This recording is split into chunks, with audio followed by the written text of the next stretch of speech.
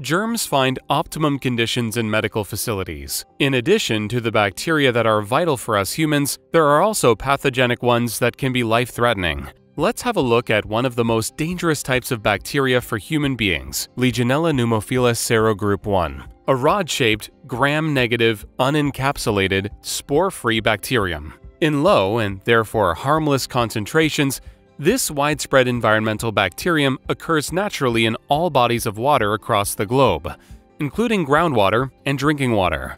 Drinking water systems provide the perfect living environment for Legionella, mainly pleasant temperatures between 25 and 45 degrees Celsius, ideal conditions for a breeding ground. They can only be killed at temperatures above 60 degrees Celsius. However, these survival artists are gradually developing a resistance to heat. Stagnant water, low water exchange rates, dead pipes, and low water pressure are all conducive to their reproduction. All of this also promotes the formation of biofilm, and this is where the danger lurks. If Legionella bacteria settle into the biofilm, then their growth will increase exponentially. Amoebae can serve as a host for Legionella.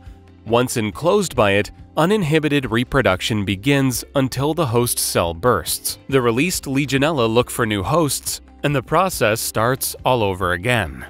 Transmission to humans occurs via sanitary and water installations that carry water contaminated with Legionella. Simply drinking such water or mere skin contact is considered harmless. There is only a risk of infection if waterborne pathogens reach deep into the lungs via atomized water droplets, so-called aerosols, when inhaled. This results in different patterns of disease. Pontiac fever, a milder form of legionellosis, is characterized by flu-like symptoms. Legionnaires' disease, on the other hand, is a serious type of pneumonia that can have a severe course, in particular if it is not treated properly or not treated at all. In principle, these infections can be controlled using therapeutic measures.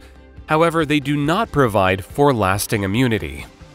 Legionella infections can also be fatal. The lethality rate of Legionnaire's disease amounts to between 5% and 9% in travel-related and community-acquired cases. For healthcare-associated cases, it even amounts to approximately 13%. The situation is different for vulnerable groups of people whose immune system is weakened. In this case, the death rate can be estimated at 5 to 30% with appropriate case management. Particularly vulnerable people include the elderly, seriously ill patients, as well as premature and newborn babies. These high-risk groups are particularly in need of protection. Special precautionary measures must minimize or ideally eliminate any sources of danger. In Germany, for example, periodic testing for Legionella has been introduced. This measure is now anchored in the German Drinking Water Ordinance. Systems accessible to the public must be tested on an annual basis, while commercially used systems must be tested every 3 years. The competent health authority sets individual testing intervals for mobile supply systems. If the Legionella antigen is detected in the urine from a patient in a medical facility, then the source of the infection must be clarified and investigated. In addition, the statutory reporting obligation applies in the event of a positive finding. The case must be reported to the public health department within 24 hours of detection. This is followed by an examination of the drinking water system. If Legionella is detected, then the Legionella concentration must be evaluated.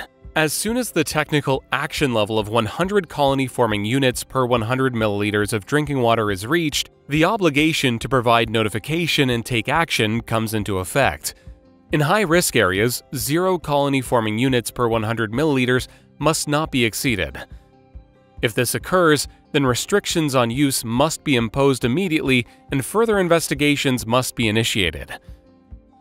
As a rule, corresponding measures must be taken when the action levels are reached. In addition to chemical and thermal disinfection, UV irradiation and various operational and structural options are available in order to combat Legionella. These systemic measures are justified when individually combined. However, the meticulous search for the causes is challenging.